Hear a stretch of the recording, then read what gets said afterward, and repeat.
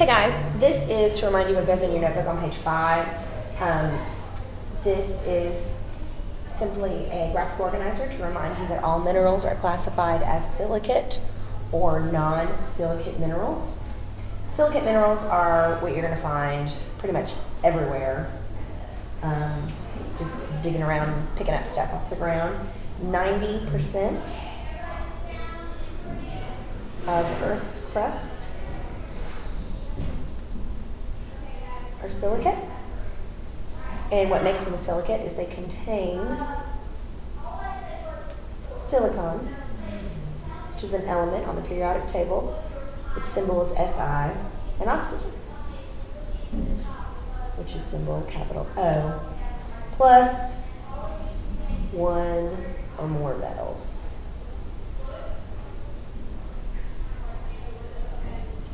There are some easy examples.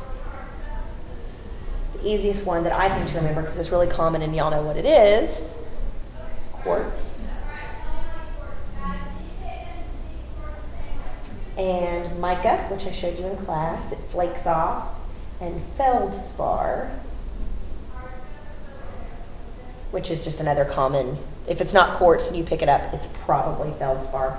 Your non-silicates are kind of just the opposite of this. They do not contain silicon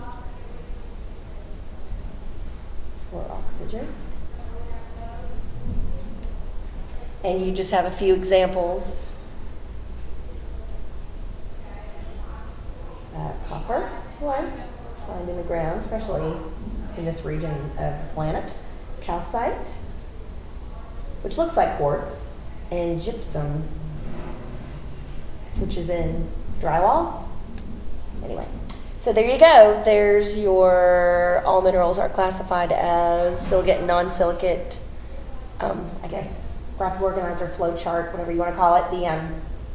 This goes on page 5 in your notebook. Again, if you lose this sheet, you're welcome to redraw this, but that's what goes there. Thanks, y'all.